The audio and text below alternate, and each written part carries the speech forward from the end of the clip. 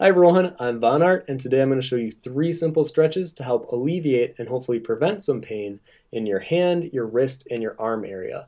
And I know this will be especially useful for those of you who get carpal tunnel flare-ups, or maybe you get wrist cramps throughout the day because you're working it too much.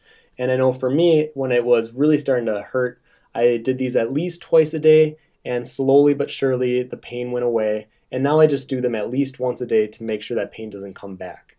So if you want to follow along with me, let's go ahead and get started with the stretches. So for the first stretch, you're going to have your hand straight out in front of you as if you're saying stop.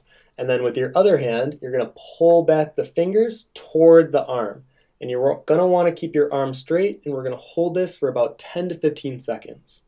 Now, as you're doing this, try to pull it even further down toward the arm.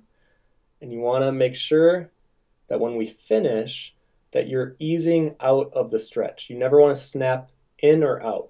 So as we let go, ease out of it. And then usually I do a few rotations. Now for the second one, we're going to keep our arm extended, but this time we're going to have our palm facing out, and then we're going to bend it at a 90-degree angle at our wrist, and then we're going to wrap all of our fingers inside, and you may start to feel it, but you're really going to feel it when you grab and kind of cup your entire fist with your hand and pull it back. And you really should feel it on these muscles here. You can kind of see that they're extended right now. And then same thing with the last one. Try to pull back slowly if you can. And if it's hurting, definitely don't, snap your wrist off. But if it's in a lot of pain, definitely stop because you might be doing something a little wrong. And then we're going to ease out of it.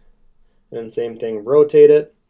And now for the last one, you're going to have your arm out one more time, and then this time you're going to put your thumb in your palm, basically, and then you're going to wrap it with all your fingers, and then you're going to pull down.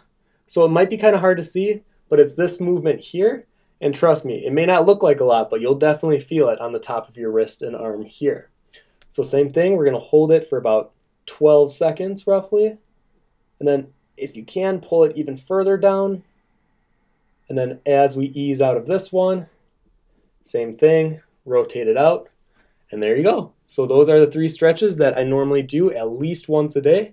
And then typically if I'm taking like breaks throughout my drawing shifts, I'll definitely be, stretching them as I'm walking to the kitchen. They're very easy to do, so I definitely recommend just doing them periodically.